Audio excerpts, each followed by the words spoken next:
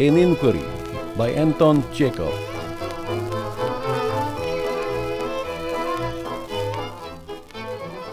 It was midday. Boldarev, a tall, thick-set country gentleman with a cropped head and prominent eyes, took off his overcoat, mopped his brow with his silk handkerchief, and somewhat diffidently went into the government office. There they were, scratching away. "Where can I make an inquiry here?" he said, addressing a porter who was bringing a tray full of glasses from the farthest recesses of the office. "I have to make an inquiry here, and to take a copy of a resolution to the council." "That way, please. To that one, sitting near the window," said the porter, indicating with the tray the furthest window. Boldarev coughed and went towards the window. There, in a green table, spotted like typhus, was sitting a young man with his hair standing up in 4 tufts on his head, with a long, pimply nose and a long faded uniform. He was writing, thrusting his long nose into the papers. A fly was walking around near his right nostril, and he was continually stretching out his lower lip and blowing under his nose, which gave his face an extremely careworn expression. "May I make an inquiry about my case here, of you? My name is Boldarev, and by the way, I have to take a copy of the resolution to the council of the 2nd of March. The clerk dipped his pen in the ink and looked to see if he had got too much on it. Having satisfied himself that the pen would not make a blot, he began scribbling away. His lip was thrust out, but it was no longer necessary to blow. The fly had settled on his ear. "Can I make an inquiry here?" Boldarev repeated a minute later. "My name is Boldarev. I am a landowner." "Ivan Alexeyevich!"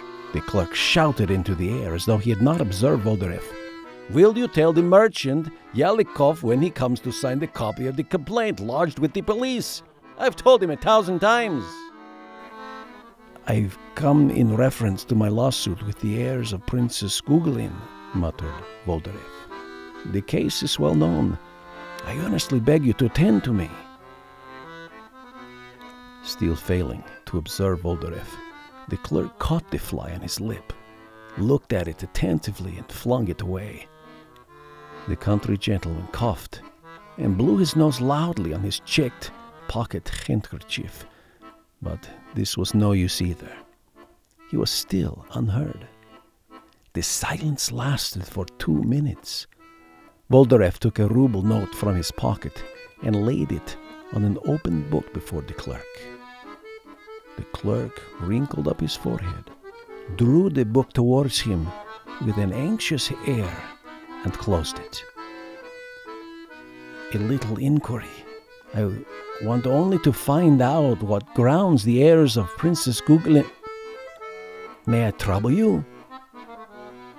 The clerk, absorbed in his own thoughts, got up and, scratching his elbow, went to the cupboard for something. Returning a minute later to the table, he became absorbed in the book again. Another ruble note was laying upon it. "I will trouble you for 1 minute only. I have only to make an inquiry." The clerk did not hear. He had begun copying something. Boldarev frowned and looked hopelessly at the whole scribbling brotherhood. "They write," he thought, sighing. "They write. The devil take them entirely." He walked away from the table and stopped in the middle of the room, his hands hanging hopelessly at his sides. The porter, passing again with glasses, probably noticed the helpless expression of his face, for he went up close to him and asked him in a low voice, "Well, have you inquired?" "I have inquired. I've inquired, but he wouldn't speak to me." "You give him 3 rubles, whispered the porter. "I have given him 2 already."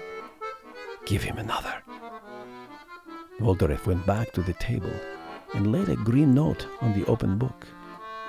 The clerk drew the book towards him again and began turning over the leaves, and all at once, as though by chance, lifted his eyes to Volderev.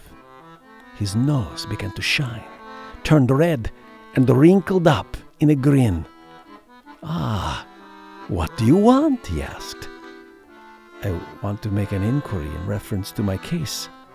My name is Volderev." "With pleasure. The Googling case, isn't it? Very good. What is it then, exactly?"